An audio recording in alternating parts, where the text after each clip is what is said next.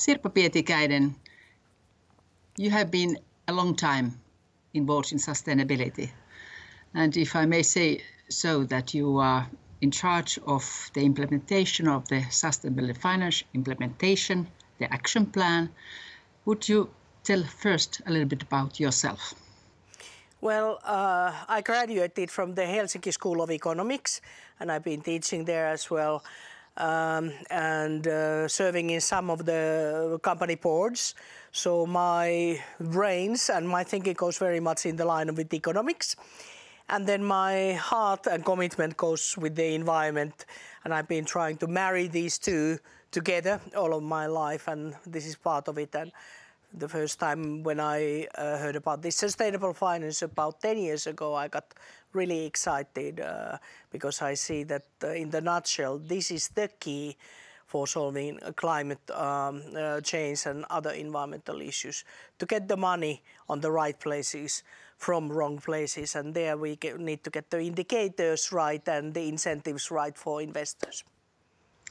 For us in the investment and financial field, the decision-making process of EU is sometimes difficult to understand. Would you describe it in a nutshell?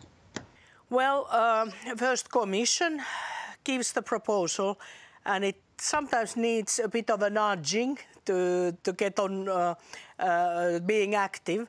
And there has been this kind of a caucuses from financial community, academics and politicians trying to push the Commission to give the proposal about greening the finance, sustainable finance.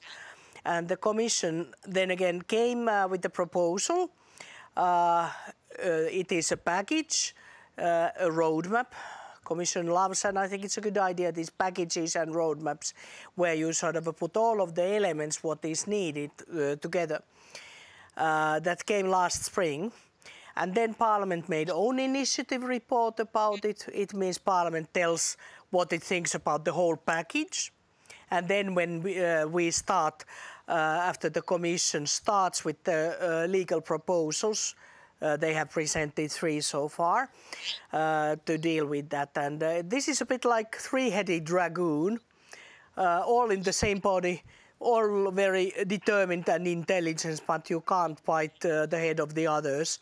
So Commission, the general European interest, then the Parliament, it is the perspective of the Europeans in broader sense, democratically elected, and Council looking the national perspective, sometimes a bit short-sighted, sometimes better.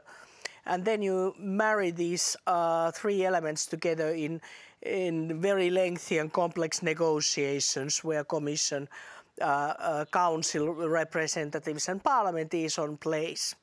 And the Parliament has quite a lot of power, and that's why on these reports, legislative proposals, there's always a rapporteur. That means the person in charge, and shadow rapporteurs from other political groups that are in charge on making that Parliament position and negotiating it within the Parliament.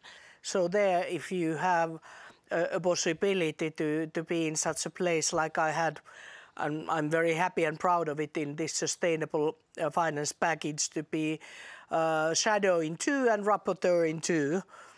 So you can say that there's quite a lot of invested and on hold on this process. Now there are proposals for legal changes of EU Commission, and also Parliament has told what they think and have their own proposal in addition. Would you describe the proposals first, and then what do you think will materialize of these proposals? And lastly, the timetable.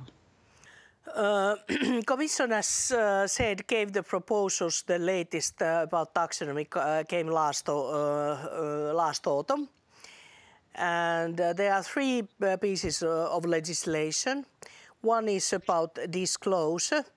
That means company reporting and reporting what the companies need to report about the environmental impact and societal impact as investors, and we broaden it as investee companies. Then about taxonomy, this is about deciding how you measure what is the impact socially or environmentally. And then the benchmarks, that is to create sustainable benchmark definitions and descriptions and processes, how to follow them when you claim investment is environmentally friendly. Commission started on its position from the viewpoint that it first tries to define what is green.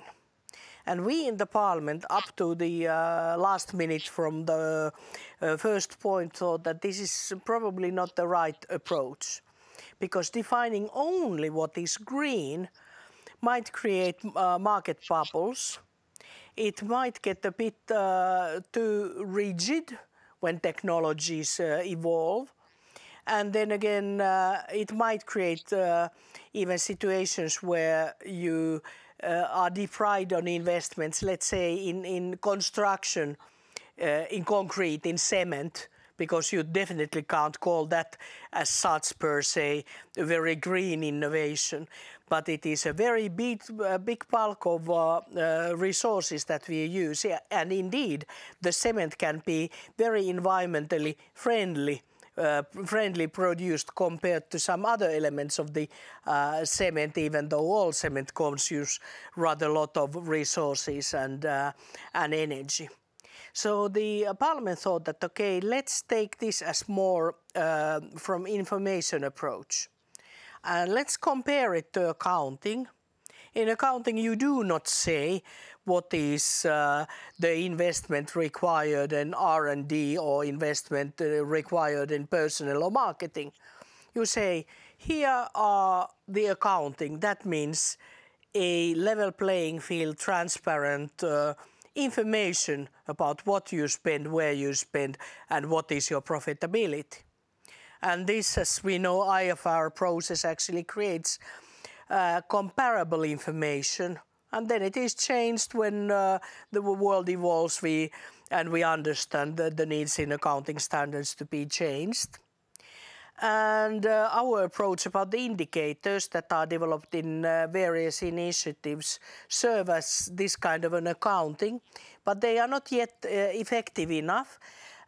Because they are different. It's a bit like companies would use different accounting systems, so you lose the comparability. And Parliament wants to set this kind of a environmental, resource efficient and societal accounting, so disclosure there from investee companies. Because the investee company, so the real economy where it is invested, has to disclose that information. So that we can require the investee companies the due diligence and prudential behavior. Because if you can't have comparable information, how can we demand then to report that information and to have a due diligence? So they are interlocked, and all these three initiatives are interlocked. And so Parliament's position is, let's have a harmonized indicators. Let's disclose the information and let's define in taxonomy what you measure. So it is the resource use, energy use, water consumption, pollution, it is the biodiversity, land use impact. And then again, give a bit more flexibility on the markets to decide where you set the standards and how you combine the information, because different activities have different impact, for example, on biodiversity or water consumption or on climate. And how do you see the materialization? When will it materialize so to become concrete? Well, there we need a lot of help from the financial community also. And actually, when it relates to taxonomy, there's a global benchmark initiatives and others where the financial community globally is trying to shape the different indicators together. But still, I think it is going to take some time, and the ambition level from the Parliament and Council might be too tight. Because first you have to have the indicators in place so that you can use them on defining the taxonomy. And then you need the implementation time for companies to implement the legislation and create the system to analyze and have the information. And I don't know when, I would assume that hopefully the disclosure legislation would be finalized this spring. I have my doubts because it seems to be a bit challenging for Romanian presidency. And then definitely benchmarks and taxonomy are going to go to the Finnish presidency, and I can't imagine the room where the Romanians could finalize these dossiers. So that would mean that up to then years before it is on place and on requirements, but it is better to get it right and then take a decent, proper time to implement it, and not to just start bit by rushing with the climate indicator or something else and run after that. The last question I have is also a big one. Finland will have the presidency of EU Council in the summer, beginning of the summer. How do you see that? How do you see the priorities? You already mentioned it somewhat in your recent words. And how do you expect what will go through and what will happen? Well, our Finance Minister Petteri Orpo has been talking quite a lot that Finland has a lot to offer when it comes to climate, combating climate change, and for example this environmentally friendly budgeting. So that means erasing harmful fossil fuel subsidies, for example, and using the being aware where your public money goes. And we have had quite some discussions about the sustainable finance package, so these 3 pieces of legislation, and we have very good civil servants there. So I would assume there's a lot of work and also a lot of capacity in Finnish side to do that work. And just comparing to Romania, I think that the big bulk of the work would be on Finnish presidency. Would you have your last comments? Would you anything you want to tell as regards? Well, my biggest comment would be that please send your comments. Please study a bit what is proposed, and try to understand that the Commission's and the Parliament's positions at this stage are pretty different. So it is not about marrying or doing in 2 tracks. It is a question of which green first you take, or then you take this kind of a accounting perspective and information perspective. And then that if we do not get the finances right, and if we do not get the legislation that supports it, I don't think that we can solve the climate change or other challenges, but only by political decision making. So please do support the process, and please support it on your member states, and share the message among your colleagues that they would do it on their member states, because for some still this is a bit new thinking, and member states and finance ministers tend to be a bit cautious about this initiative. Thank you very much. Thank you, and all the best success.